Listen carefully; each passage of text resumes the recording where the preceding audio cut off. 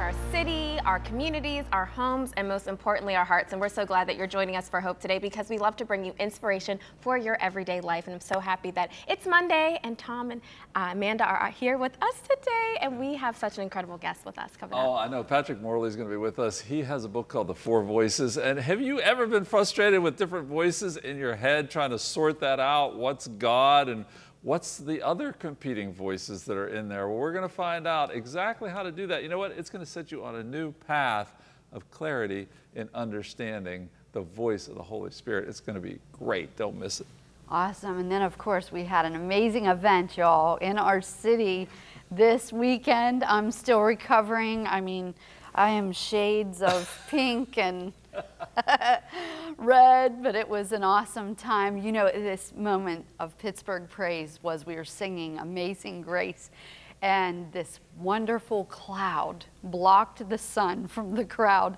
And I just thought, in reality, you know, that is the grace of God, that when He keeps the wrath that we should be getting from hitting us. And I'm like, I was ever grateful for that cloud, and we should have just kept singing Amazing Grace, because when we were done, y'all, the cloud left and the sun stayed. But it was an awesome event. It was awesome. It was an incredible display of unity. I mean, you saw people of all different colors and different backgrounds, and I think it didn't matter if you're Catholic, Protestant, Pentecostal, whatever. I feel like that doesn't matter. We are all one in Jesus Christ, and it was so beautiful. I think there's a picture right there you see on the stage. I mean, there was like overflow of people, and this was worship. I love that there was a community, there was a unity choir, so it was different people from churches from across the area. And one touching moment at the very end, there was a cross. They were carrying the cross, and that was actually a cross made from Light of Life, our friends that are over there, and that there was prayers written from the men and women who were at the shelter. And actually the men that were carrying the cross are part of the program, and the covering of the purple cover was actually made from the women from Light of Life. So it was such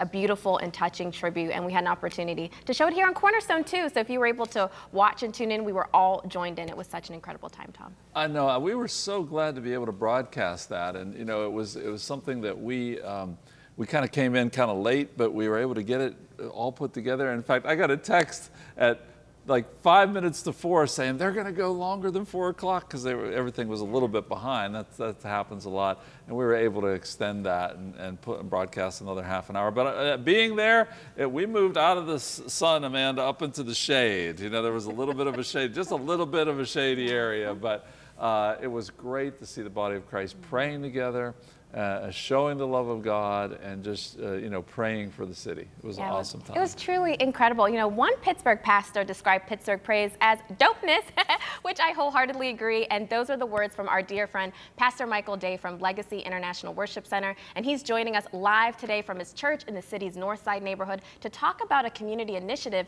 happening today with police officers. Pastor Mike, we're so happy to have you with us today. So glad to be here. Thank you all for allowing me to do this. Pardon me. I'm still recovering myself from an amazing day yesterday, from all the different amazing events that happened here in Pittsburgh. But thank you for having me live here at Legacy. Yeah, no, I know, like, we're all feeling it right now. We're soaking in the glory and just like the afterglow. But, you know, tell us about what's going on today at your church. And it's part of a new movement called Faith in Blue. Yes, I'm really excited. In a few hours, clergy, community leaders, the police of Pittsburgh are all coming together live here at 11 o'clock for what is called the Community Cookout.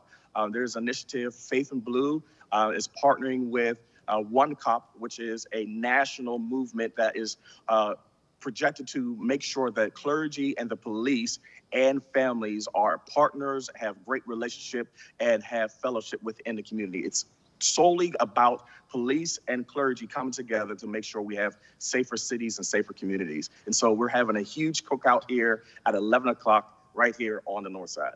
Pastor Mike, I love that so much. And why would you say now more than ever, especially here in the city of Pittsburgh? I mean, we have seen so much violence and different things breaking out, that it's important for faith leaders, Christian leaders, and the police to come together for such a time as this? Well, we believe that the church should be the forefront, should be the voice of any initiative that's going on in the world. And so we believe that a part of that is connecting with the local authorities, whether elected officials or our police department, to collaborate and to partner to make sure that we have the proper resources, support, and partnership to make sure that our communities, our youth, and our families feel safe, and that the police are actually are part of the relationship in our communities. And so the clergy are making sure that we are doing that as well. We wholeheartedly appreciate that. And one thing, how can we pray for the North Side and the city of Pittsburgh? I know at Pittsburgh Praise yesterday, Mayor Gainey was talking about praying for the youth. You think we should be we're obviously going to continue to pray for the youth, but there's anything specifically also that we need as a body of Christ to pray for your community and the city? Pray for the youth, pray for the families. Most importantly, pray for strategy for us community leaders. We need strategy, so we have been doing a lot of meetings, a lot of conversations around the violence of our youth, but we really need the wisdom of God and the Holy Spirit to give us guidance on how to not only impact the youth, but families, but also how to collaborate with the police, how to collaborate with our elected officials, such as Mayor Gainey, who are completely 100% supportive of this movement. And so we really need the wisdom of God, because a lot of this is very new to specifically our city. And so we want to make sure that we do it in excellence. That is so good. Thank you so much, Pastor Mike. And one final quick question. Do we need to bring anything to the cookout? Do we have to bring a dish, or we're all good? Everybody just come out. The food is on its way. The police department zone 1 is on its way in minutes. And so just come. Anybody can come. Everybody. You don't even have to be a part of the Northside community. This is for the city. And so we're just really excited to welcome everybody. Come on down, 11 o'clock, 2131 Wilson Avenue, Legacy International Worship Center. We are excited to receive you. Well, thank you so much, Pastor Mike, and we know it's going to be a great event. Thank you. Thank you. Tom. Anytime you can get people together for cookout, it's a good time. It's a good time in the city. Well, our next guest is the executive chairman of the popular global Man in the Mirror ministry. Patrick Morley is also one of the most respected authorities on the unique challenges and opportunities facing men. And in his new book, The 4 Voices, he shares how you can determine where the 4 conflicting voices in your mind are coming from, and what they're saying, and how you can let the Holy Spirit take control of the conversation. Patrick, welcome to Hope Today. Well, thank you. Thank you, Tom and Amanda, Sydney. Good to be with you, and hello, Pittsburgh. Well, great to have you. And Patrick, maybe we could start with, are those voices, those 4 voices, biblically, what are the 4 voices that compete for real estate in my mind? Yeah. So let me just give you the whole arc of the book in 1 minute, okay? So we all know that we have a running conversation with ourselves all day long. We call it self-talk. We need self-talk. That's how we take all the bits and pieces of our lives and fit them together into some kind of a congruent story that helps us make sense of things. However, you are not the only voice in that conversation. There are these 4 other voices: the world, the flesh, the devil, and the Holy Spirit, and they are constantly exerting themselves to influence what we think, say, and do. Our job, your job, is to figure out which voice is speaking and then take control of the conversation. Pretty cool, huh?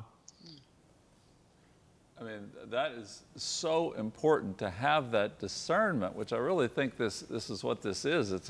It's a discernment to know what God is saying, what the Holy Spirit is saying. But let me ask you about, maybe we could take one of these right off the top here, the world. Could you define that? And how is the world getting inside, getting into that conversation? What things are happening to bring the world into that conversation in our minds? Oh, that's a great question. So, Tom, the world is, in a biblical sense, when the Bible starts talking about the world, it's not talking about the whole creation. I think it's important to understand that there's a lot of good in the world. In fact, Frodo said, there's a lot of good in the world, and it's worth fighting for it.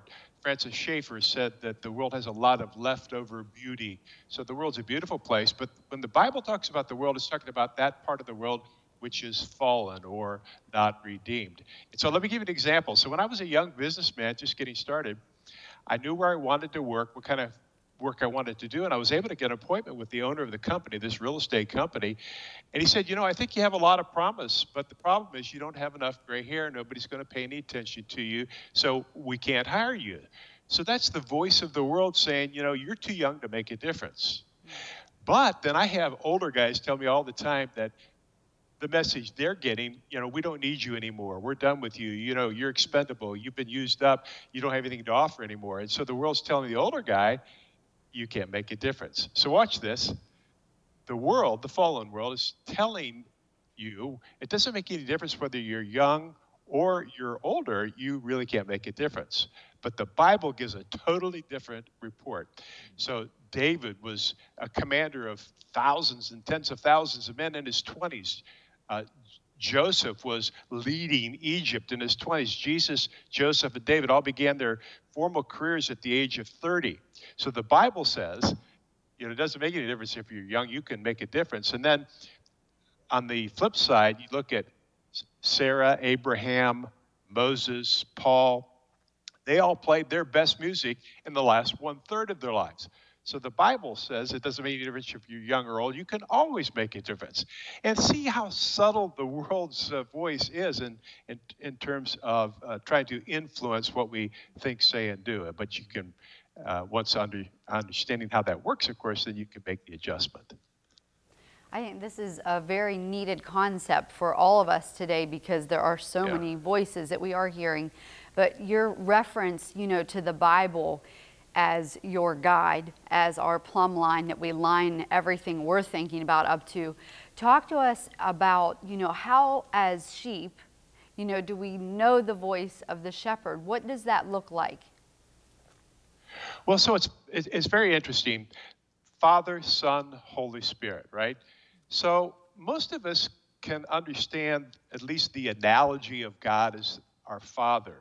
He's creator, sustainer, redeemer. And Jesus, of course, was God in the form of human flesh, taking on human flesh for a season so we could really understand God. But the Holy Spirit is a bit more of a tricky idea for most people. Most people don't really have a visual image of the Holy Spirit in their mind. Let me give you an idea, though, that might help you in your thinking, listeners.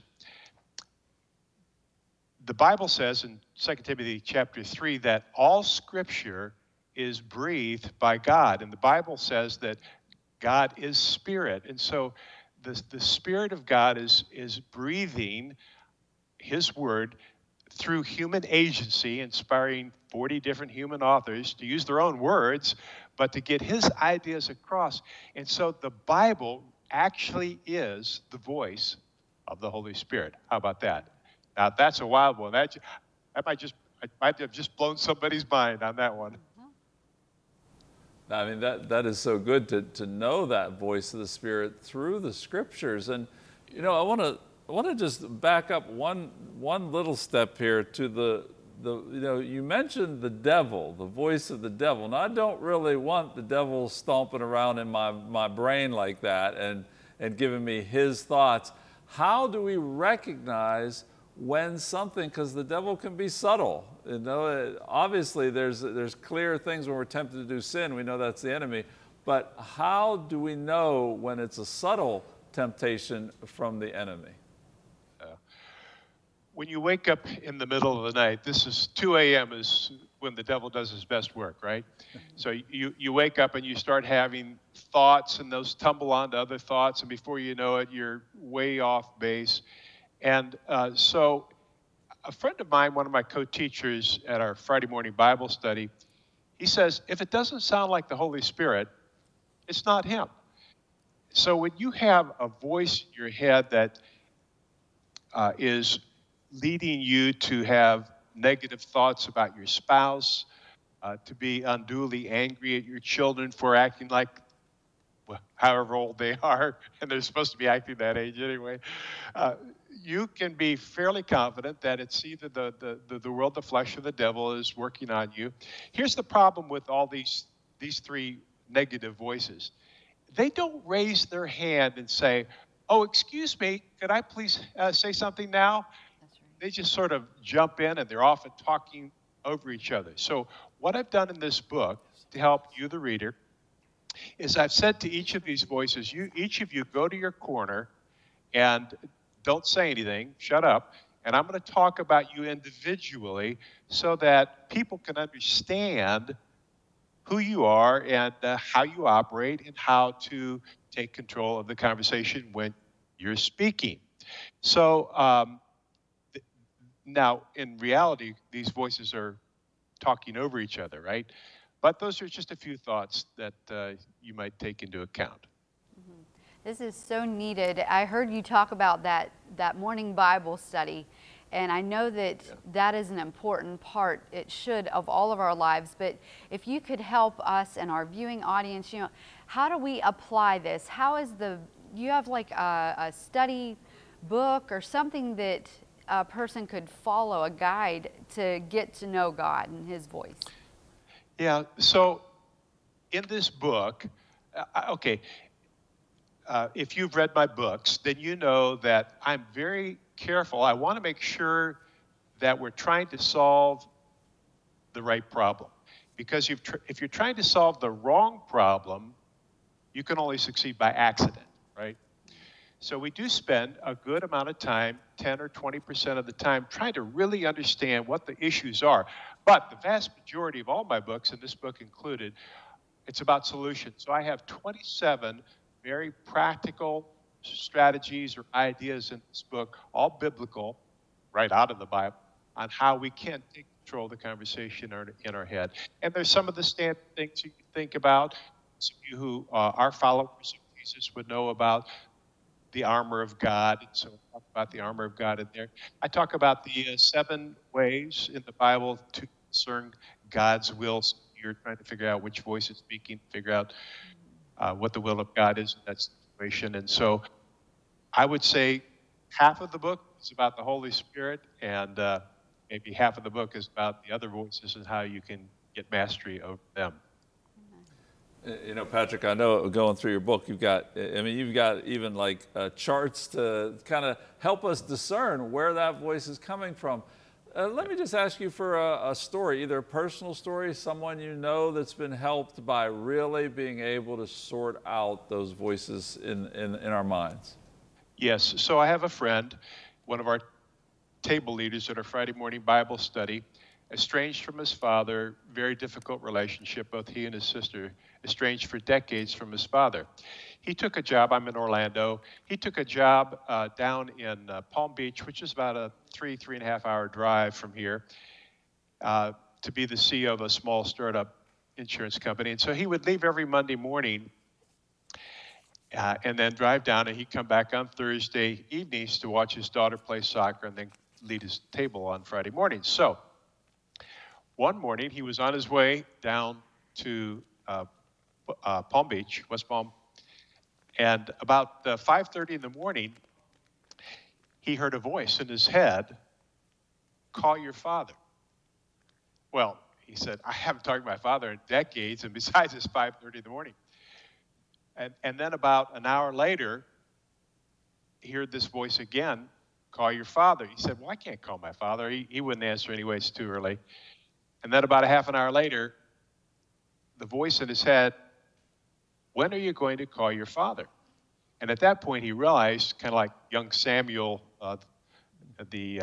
hearing the voice of the Lord for the first time, that it must be the Holy Spirit. And so he called his father, not expecting his father to answer the phone at all. His father picked up the phone, and they had this great conversation. And my friend David invited his father to come to the annual Thanksgiving prayer breakfast that we put on here in Orlando, not expecting his father to say yes. He did say yes. He came. He gave his life to Jesus Christ. There was this incredible reconciliation between David and his father and his sister as well.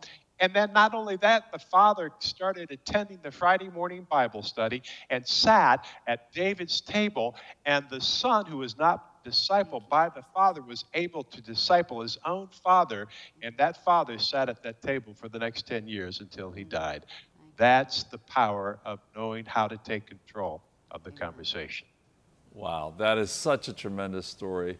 Patrick, thank you so much. The book is called The Four Voices, Taking Control of the Conversation in Your Head. Patrick, again, thank you so much. That was great. Thank you. Tom, Amanda, Sydney, thank you so much. Well, we're going to take just a short break, and we'll be right back to pray for you.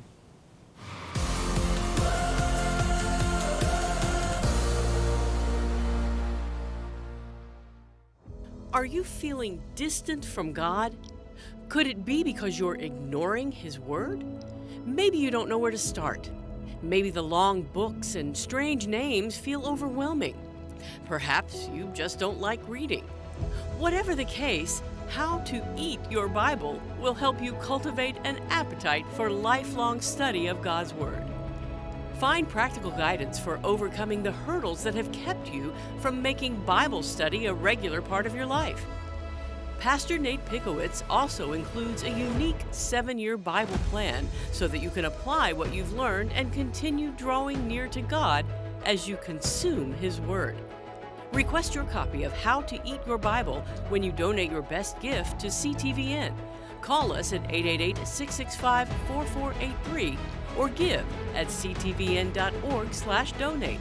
Thank you for giving to Cornerstone Television. This program has been a full program, and just to give you hope today, and starting out with Michael, you know, the event in Pittsburgh, Get Connected, God's doing an amazing thing. And then what Patrick just shared, you know, even that testimony, and I love the word that kept coming to me, he was saying was Bible study. Like getting in God's Word is so important. It's the only way we're going to get accustomed to know His voice. It's like my husband, when I hang out with him so often, which I have for, well, 27 years this year, praise God. But I know his voice. Like when he's talking, I can point it out. I'm like, Dad's somewhere around here. I hear him, kids. And that's the type of knowing that God wants us to have with Him, but it requires us spending time with Him. So with that being said, I'd love to read our scripture for the day, and it's coming from Proverbs 4:23. And it says, above all else, guard your heart, for everything you do flows from it. Sid, this is just full of wisdom for us today. It is. Proverbs is a book that's full of wisdom, and I just think about our hearts. And our hearts, like if we're all just want to keep it real, our hearts are very wicked. There's a lot of yuck inside of there. But when you spend time with Jesus, when you get into the quietness and just listen to Him, and He starts speaking to you, but like, you know what? I want to deal with this issue. I want to speak to you about what's going on here. It's in those moments that I love that the Holy Spirit will share scripture with me that's very convicting, or God will speak something to me to just kind of redirect my mind or my path. And so I think it's so important having a relationship with God and being very connected to the Word. Whatever God speaks to you always lines up with the Word of God. So I love that so much, because out of our hearts, He says, everything you do flows from it. So we got to have a heart check on the daily, not just when we go to the doctor, but we need every day to have a heart check with our Heavenly Father, with our Maker, so that we can walk on the path and that we can do what He is calling us to do. Tom, what about you? You know, it's interesting. Right before there, we've been talking about the Word of God, and of course this is wisdom kind of talking, but wisdom is talking for God here. And wisdom says, my son, give attention to my words, incline your ears to my saying, do not let them depart from your sight.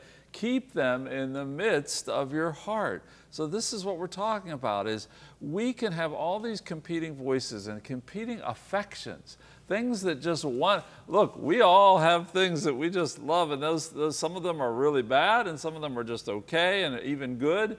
But they can draw us away, our heart away, guys, from the things of God, Amanda, the things that God wants us to set those affections on.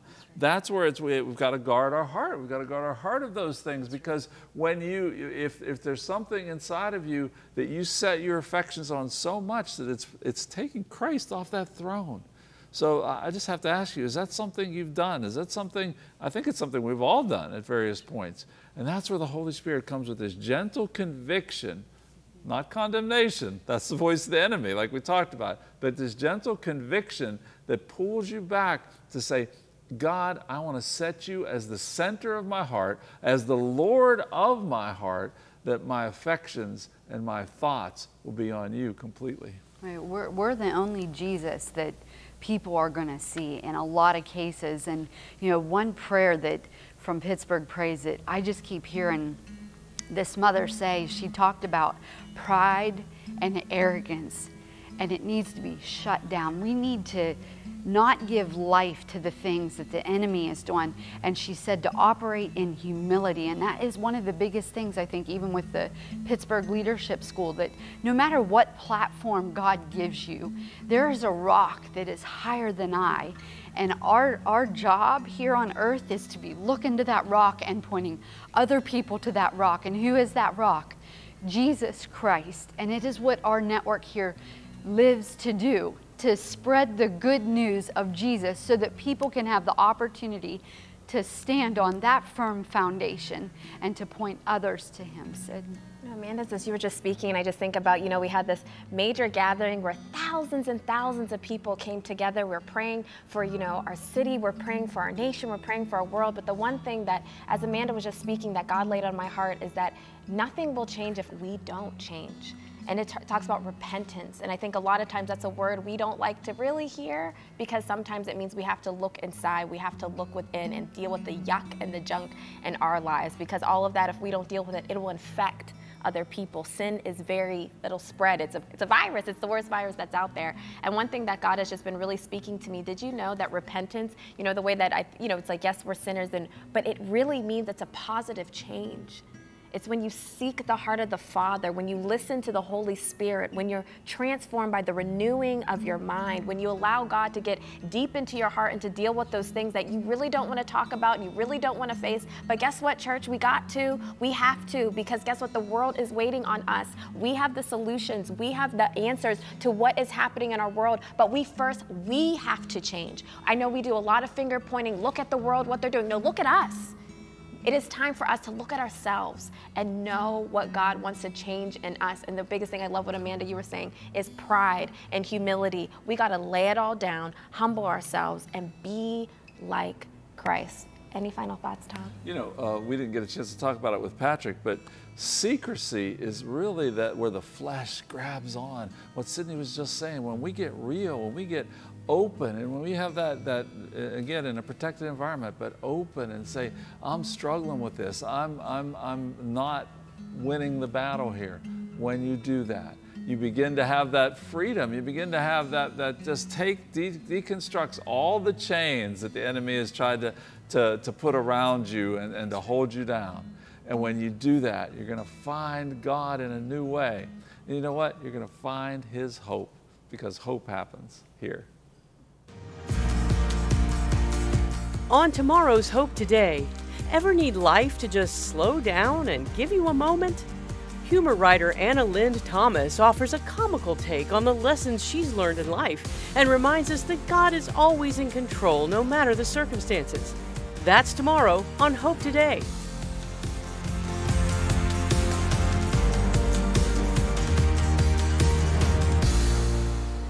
Cornerstone Television wishes to thank all our faithful viewers whose consistent prayers and financial support have made this program possible.